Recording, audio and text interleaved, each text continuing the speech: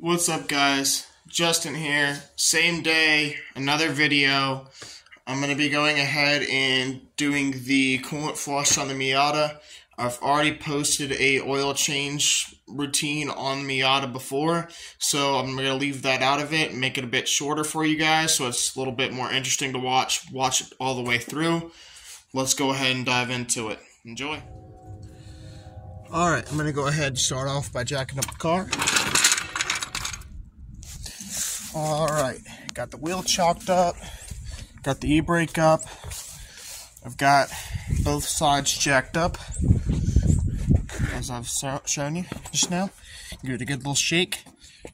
She's good to go. Let's get under the car. Alright guys, so of course I won't be just doing a coolant flush, I will be doing a radiator hose swap as well.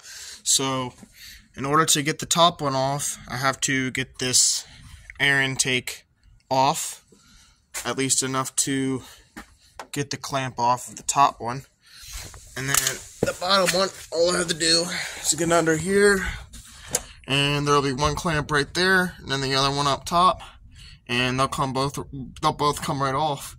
And before I do the top one, I'm going to go ahead and do this one so that it can drain all the coolant out with it. Let's go ahead and do that. Okay guys, so you can see I've got the radiator hoses on, all clamped up together. Got the bottom one here, just like so, brand new.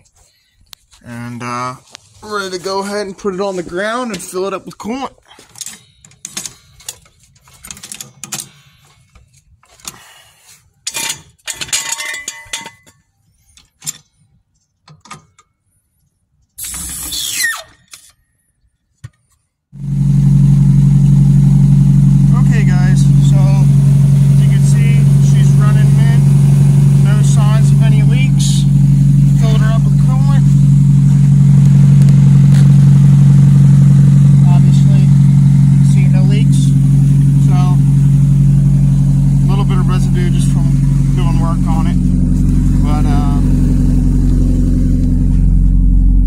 For a little bit and check the coolant later once she cools back down, and she's good to go.